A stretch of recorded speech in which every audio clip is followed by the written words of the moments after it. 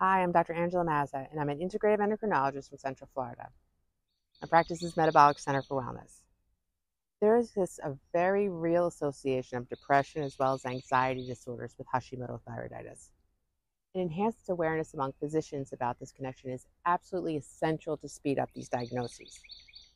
The first sign of Hashimoto thyroiditis may just be a decline in mood, and unfortunately, this may lead to an antidepressant prescription when the issue is actually the thyroid. In patients with depression and anxiety disorders, a test for Hashimoto thyroiditis should be performed. A complete panel, TSH, free T4, free T3, thyroid antibodies, reverse T3. Conversely, in patients with Hashimoto thyroiditis, a screening for psychiatric symptoms is necessary. Definite advantage for patients include getting the appropriate treatment and a better understanding of their own condition. Thanks for listening, and that's your Thyroid Talk tip for the day. Don't forget to check out the Thyroid Talk podcast, and please subscribe to the YouTube channel.